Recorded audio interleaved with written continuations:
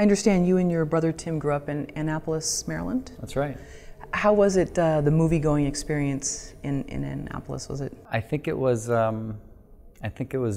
I think it was kind of your quintessential small town movie-going experience. That's how I would spend my weekends. I'd go see 1, 2, maybe 3 movies a weekend. It was my favorite thing to do. And, you know, saw everything in a theater or went to Blockbuster, you know? I'm pretty sure every week there were multiple Blockbusters in our house, just on a cycle. So that was the weekend plan, was just sort of movie binge watching? Yeah, yeah. And sports, but yeah, movies were a huge part of it. So you came to West Hollywood. I'm not sure if you came there with your brother or out of college. You came to West Hollywood and you got an apartment? He was here a couple years before me, but a year and a half before me, and he did a year at USC. And I came out right after college, and we both took jobs in the industry, and kind of as we figured out what path we wanted to go and what we wanted to do, and pretty early on we said we're going to do something pretty audacious, and we're going to go out on our own and try to make a movie. And so that was, at the time it was actually a different film we were trying to get made before Jamesy Boy. And that film, you know, as it goes, it fell apart. Never really got off to a good start. But we learned a lot, we met some people along the way, and I don't think Jamesy Boy would have happened without the false start of the previous project. Interesting. But you came out here having done a few short films, yeah. I believe, like 5 or so you had? I had done a number of short films in college, and then had made 2 more shorts when I came out here. So my first couple years out here, I was still making shorts. What were the what was the perception like of what was going to happen to younger guys in an apartment in West Hollywood coming from a smaller town, you know, versus what actually happened? So what were your sort of expectations, and then what actually? It's an interesting question. I don't think I know the answer to that. I wish I could go back and think about my mindset, you know, right out of college, but we were always very driven. You know, we were always very determined to achieve our goals, and our goals were making movies. And so I don't think there was ever a moment where we kind of said, we can't do this. You know, we just looked at everything practically and said, okay, this is the project. We've gotten it creatively there. Now what are the steps that, you know, we need to make to get it made? And that kind of goes with every project we do, whether it's something we're producing, something I'm directing. And so I don't think there was ever a moment where I had this perception and it wasn't met. But I love it. I mean, I love living out here, and California is very invigorating, and being in this town and this business, you're surrounded by super talented people every day, and it's inspiring. I love it. So you and Tim both had industry jobs. Did that leave a lot of time for you to get your production company off the ground? I mean, I know a lot of times in the beginning you're working very, very long hours too. Yeah, you know, I think when we decided that we were going to do this on our own, we quit the industry jobs, and we did, you know, I picked up odd jobs, tutoring and coaching tennis and other things to pay the bills as we tried to build something. And that took a long time. It really took a long time. So let's go back to Jamesy Boy. Did you know the gentleman that the story was about previously? Yeah. Or, oh, you did? Okay. Yeah. He's actually staying with me right now. Oh, wow. He's a really dear friend of mine. The backstory to that is quite amazing, because Tim and my mother is a filmmaker as well, and a documentarian. And she had done a documentary back in 2001 called If I Could, which focused on James, the subject of Jamesy Boy, years younger, and his mother, and their family story. And that movie also was a pickup of a story that my mom had covered at CBS News 20 years prior to that. So there's this long progression of this family that we've tracked and told their story, and they're really this incredible story. People, I mean, they've overcome so much. I mean, James is still one of my inspirations, and he's a immensely talented filmmaker today himself, doing a lot of really exciting work. But yeah, so I knew James, and so I was close. At the time that I started developing the script, I wasn't close with him. The process of doing the script brought us really close together. When did you start? Is it Star Thrower Productions? Yeah. So when did you Star Thrower begin? Entertainment, yeah. And Entertainment, I'm sorry. We started that officially probably about 6 years ago, but it existed prior. The name existed, the idea of it existed, just not as formally as it does today. But yeah, we started it about 5.5, 6 years ago, and with a focus on development. We wanted to develop projects from inception, hire writers, give ideas birth, and then take them out to package and look for financing and, you know, the traditional producing route. And so that's what Star Thrower started as, and it's still to this day what the company is primarily focused on. Do you mind if I ask how much money does it take to start a film production company? I mean, you're taking these odd jobs, your tennis lessons in the afternoon. Sure. It's not quite as easy to pin one number on it. It takes enough to back up, you know, to hire writers. Really, that's what it took. It took enough to go out there and be able to hire writers and on ideas that you believe have viability, and that you believe you can get there. And so that's what we did. That's really how the company started. I want to talk about Crooked Somebody in just a second, but I wanted to ask you about, you said there was another project that didn't get made that Jamesy Boy ended up getting made that you learned from. Mm-hmm. What were those lessons that maybe saved you with Jamesy Boy, that cost you with the other film? It's a great question. A lot of it had to do with understanding budget. You know, that movie required something larger. It required a bigger presence in, as a first-time filmmaker and a young one at that, with a script. The script had won the Nickel Fellowship, so it was something that was out there, and it was a really beautiful script. Talented writer wrote it. But we believed it had commercial viability because it felt like a big, broad movie that you could see on many theaters, when in actuality, I think independents are better served when they offer counter-programming to what the studios are offering.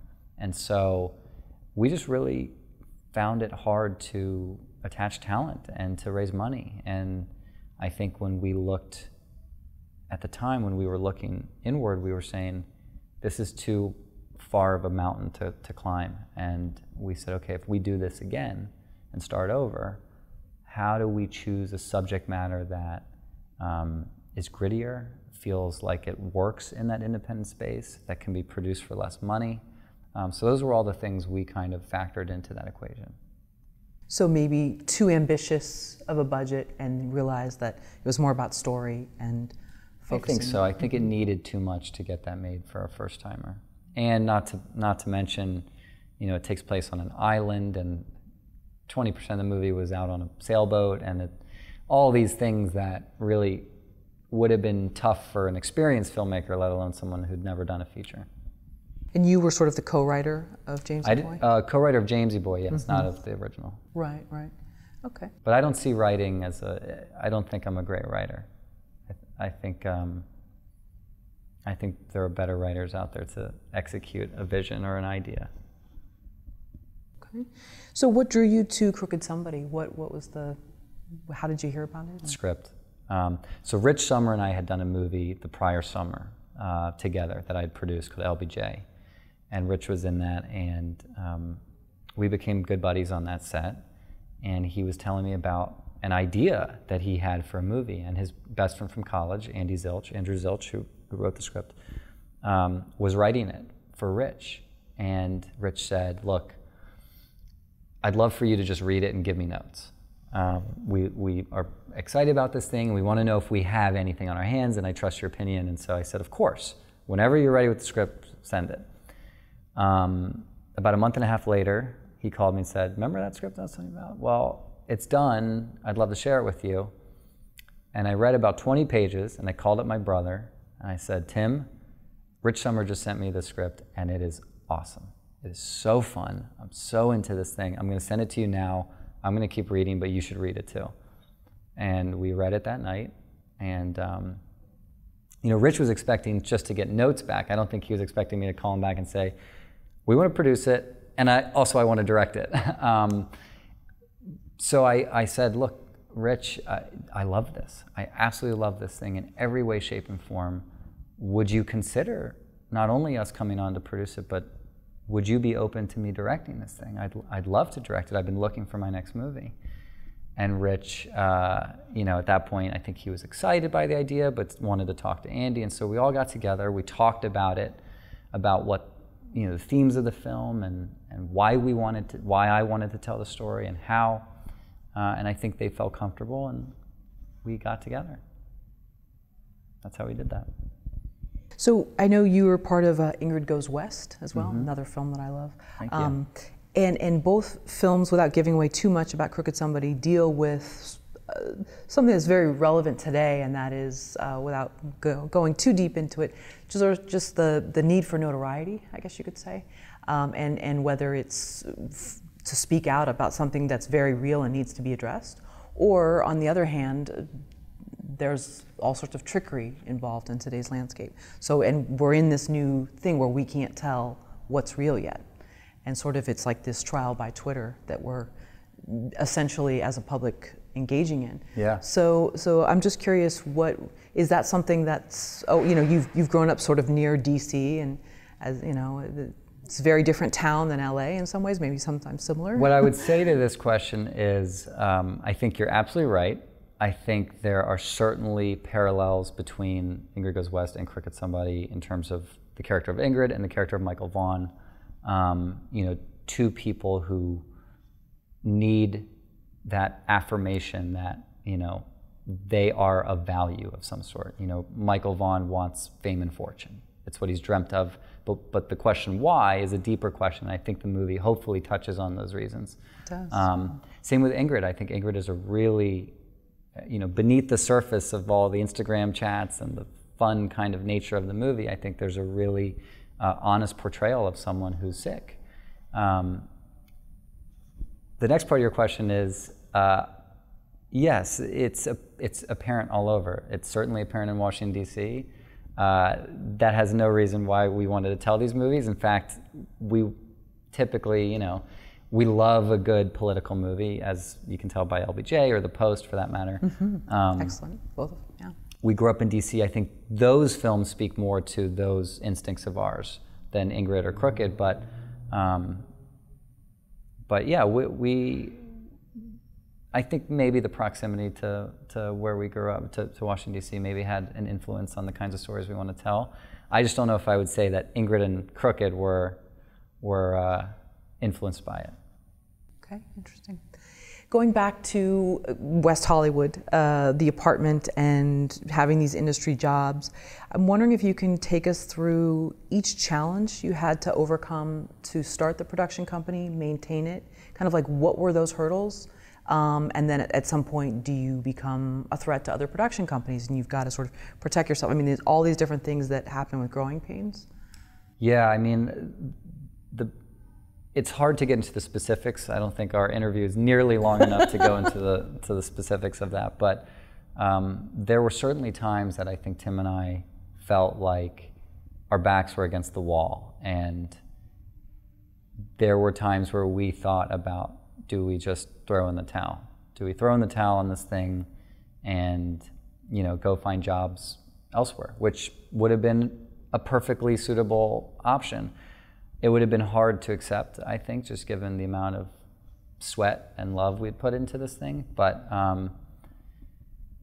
there was just this belief, this underlying belief that we could do it. We could pull this off. And we believed in our abilities to develop good screenplays and to be able to put movies together. I think a little blindly, maybe, blindly ambitious, because if I were giving advice to someone in my shoes, you know, 7, 8 years ago, I don't know if I would tell them to do my path. I think it's a hard path, and it requires just as much luck as it does skill.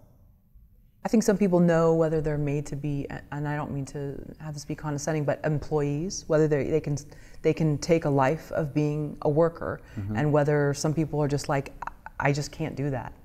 It's not that it's not honorable, I just can't do that. And so if you're willing to stay with the challenges, and I'm sure there was a lot of time when you're spending alone, and I know entrepreneurship can become very lonely, and in a sense that's basically what it is, even though it's in a creative I think I was really lucky to have my brother as my partner on that, because at the time that we started the company, we were also living together.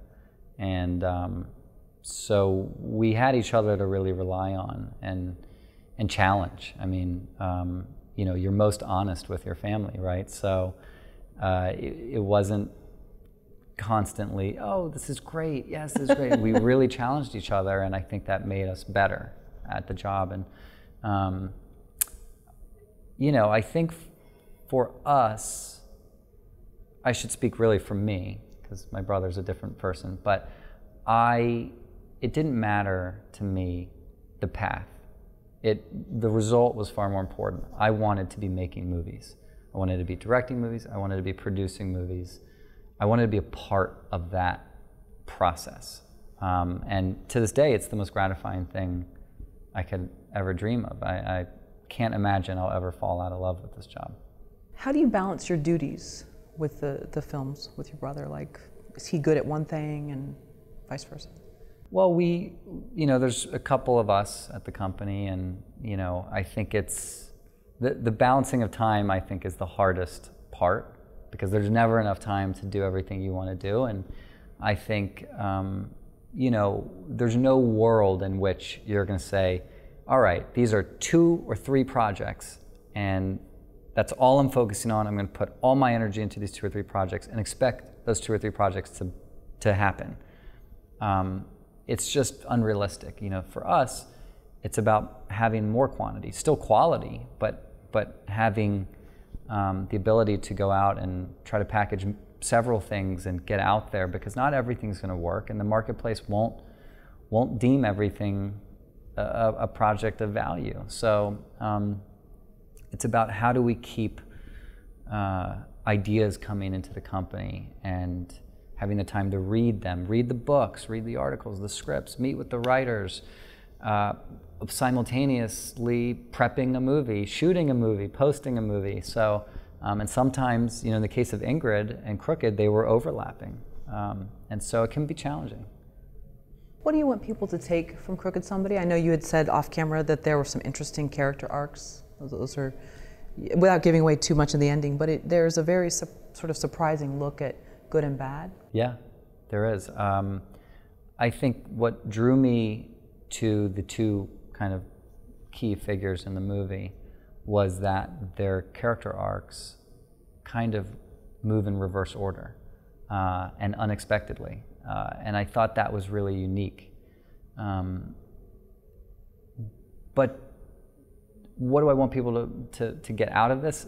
It's funny, in my first movie, in Jamesy Boy, I really wanted it to be like this emotional punch. And I think I tried for that. And I might have missed the mark a little bit on it. So with this, I really wanted to not have that weight. And I just wanted this to be a fun time. I wanted you to not know where the story was going and to just enjoy the entire experience of watching it. And that was kind of the #1 focus as making it. Not trying to do too much or say too much, but just provide entertainment. And, jury's out on if we did that. For any of the titles that you've been attached to, whether it's as a producer, director, what is your process for getting people attached, from crew, talent?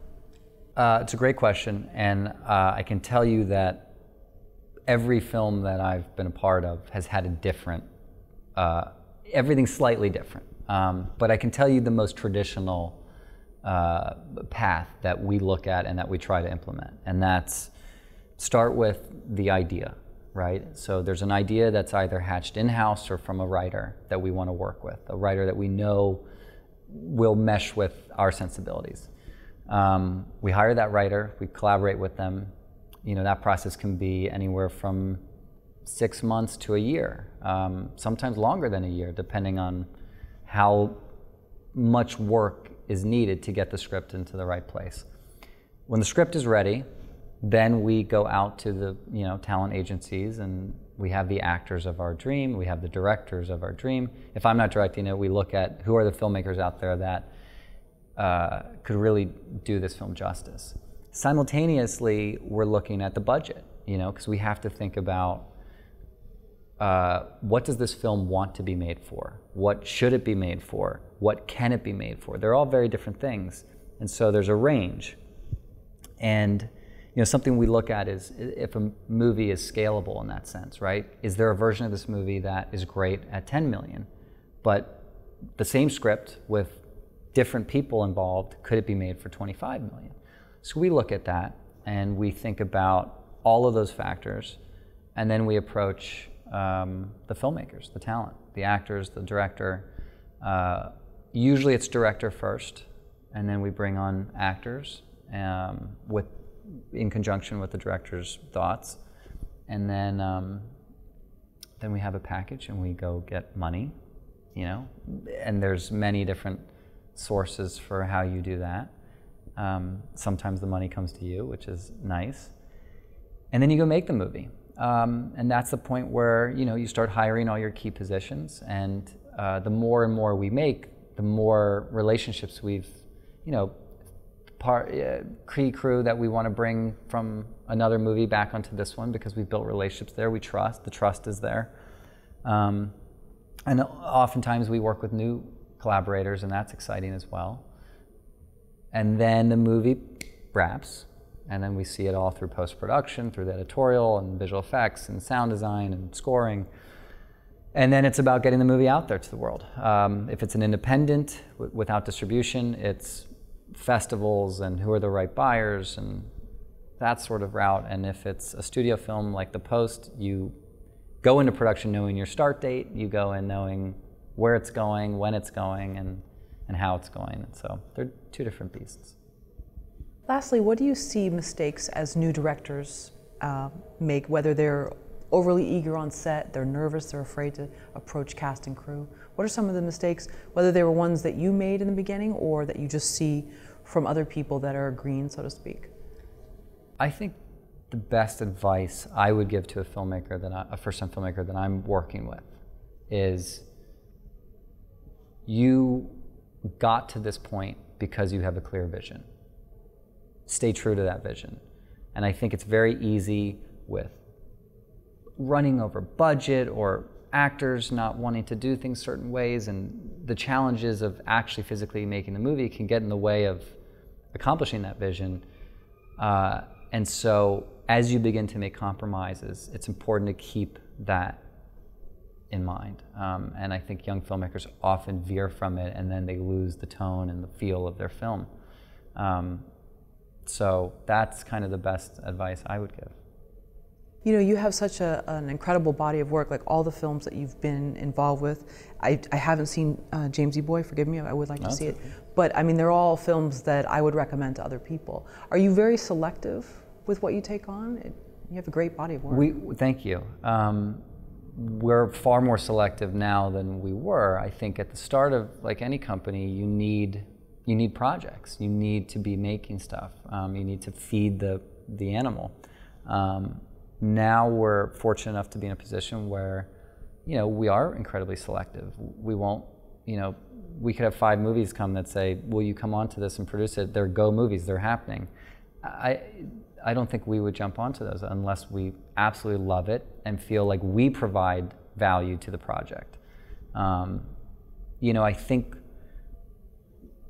we tend to want to be more actively involved in a project than passively. So I think, hence why we like to develop our own material, why we like to kind of control it and control how the movie comes together. And then sometimes the movie kind of goes out of your hands a bit, but comes together miraculously, like The Post, which was, for someone who idolized is an understatement. As a kid, Steven Spielberg, I had a poster of him on my wall. It was the dream of a lifetime, getting to sit beside him as he directed and watch him and learn from him. So, there are always fun moments involved. I know The Post is a film that is very timely right now. Yeah. Won't go into some of the reasons why, but can you talk about making it and just the process of seeing it? Sure. Well, when we started developing that script with Liz Hannah, we didn't know that the film was going to be as relevant as it became. You know, this was pre the election. It was actually at a time when we thought we were going to have our first female president. And we thought, this is a movie that's about female empowerment and about a woman finding her voice. And we thought it was relevant in that way. Little did we know that it was about to be relevant in a whole nother way. And I think what was amazing about that, and you know, we still have to pinch ourselves that it happened in the way that it did, is most movies don't, you know, get greenlit, have a start date 2 months later with a release date 6 months after that in time for Oscar season. You know, so it was very much when the green light came, it was a kind of a stunning moment. Seeing it maybe in a big theater, just with the cast and crew? The first time I saw it was actually in a small theater. I saw it at Amblin, at Steven's office, in his private screening room. And it was, I mean, it was just one of the most incredible experiences, I think, of my life, especially in my career. Just watching this thing that, you know, we spent every day watching how Steven worked and where his mind was going with decisions, and then seeing it so effortlessly and beautifully come together, and then to see our company name up there and our credits, it was just like, this is a dream. This is a childhood dream. Never thought it would happen, so it was emotional. How did you attach Steven Spielberg, or how did you approach him? Well, I should say we didn't. You know, the script had kind of taken on a life of its own. It had become quite a popular script in town, and at that point, there were many buyers involved that wanted it and wanted to take it off the table, and it ultimately went to Amy Pascal, who, you know, was in her new post as a producer after having run Sony for a long time. And Amy was incredibly gracious and collaborative, and couldn't have been a better partner on the project. And with Amy, we then set it up at Fox, and then together it was one of these questions. I remember the first time we talked about directors, and Steven Spielberg's name came up, and it was, he's doing another movie, and that's the long shot of all long shots. So we kind of just didn't think about it. And then Amy received an incoming call that said, Steven's movie is gonna push, and Tom and Meryl, we want to send it to all three of them at the same time. And it was on a Friday afternoon that we got that call, and by Monday, all three had read it and wanted to do it. What was that weekend like? Actually not bad, because we thought it was so far-fetched. We didn't think it was in the realm of possibility. I mean, we get calls all the time on projects of, oh, so-and-so, let's send it to them, and you know, and 9 out of 10 times it doesn't pan out. So I think we never thought that the Monday call was going to come the way it did. So I didn't think about it much over that weekend.